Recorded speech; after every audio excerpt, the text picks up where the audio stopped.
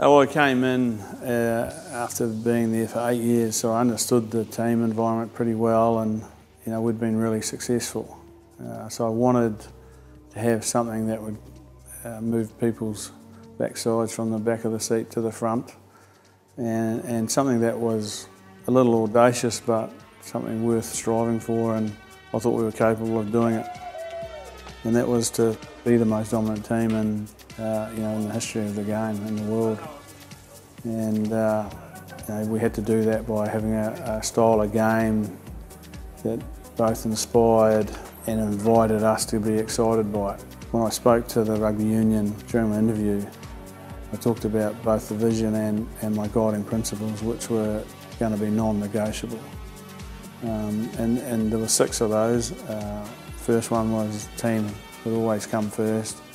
Whilst we would always care and have empathy for the individual, the decisions that had to be made for the betterment of the team. After that, had to get our game right. The type of game we wanted to play, get it right, and keep evolving it and keep staying in front with our game. Then it was about getting alignment on those things amongst the coaches. And then after that, it was about getting that alignment right throughout the management, and then taking that alignment into the leaders. Very fortunate through my time to have some wonderful support in that area, some wonderful, wonderful people who really made my job pretty easy, to be honest. After that, it was about getting those people to drive it, the players driving the whole thing and owning the team and having them at the front of the bus, so to speak, and the management at the back of it. So it was the players' team, and made them want to own it and take responsibility for it. And then lastly, I believe, and we believed, that if we got that balance right, stimulation, learning and enjoyment and fun happening on a level platform, then we would get a performance come Saturday. Look, I think that'll be for other people to say, but personally, I